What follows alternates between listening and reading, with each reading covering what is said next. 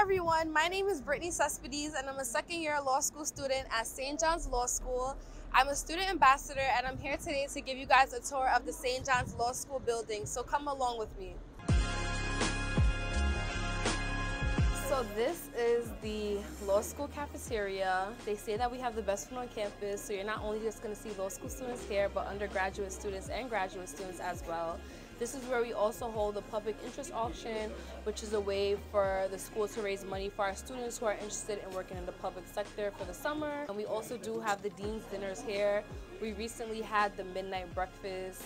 We had a nice brunch before finals, which is also really nice and a good way to relax and to interact with our fellow students and professors, so we're always in the cafeteria. We have a Starbucks in the cafeteria, which is really essential for law school students. We need our coffee. I'm always getting a white mocha latte with vanilla syrup.